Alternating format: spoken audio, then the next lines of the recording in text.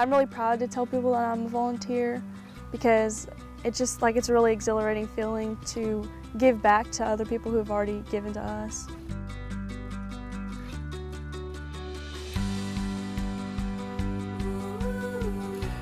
Hey Hailey, how are you? Good, how are you? Good to see you this morning. Hailey's volunteering has impacted our veterans at the hospital by improving the patient experience and really just an enthusiastic way. She really puts a smile on the veterans' faces when she volunteers at the hospital.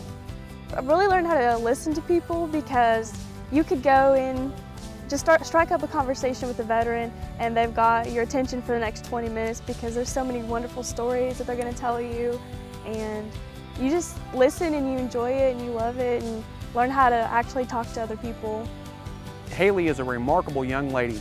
She continues to work a full-time job while she goes to school, maintains a 4.0 GPA, active in school, runs track, and finds time to volunteer more than 1,500 hours at the Arkansas VA Medical Center.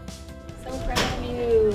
And good luck too, okay? Thank you. I plan on going into the medical field, and I chose to join the Army National Guard. I go to basic training this October, and I am going to be a medic, and I'm going to go to Arkansas State for college.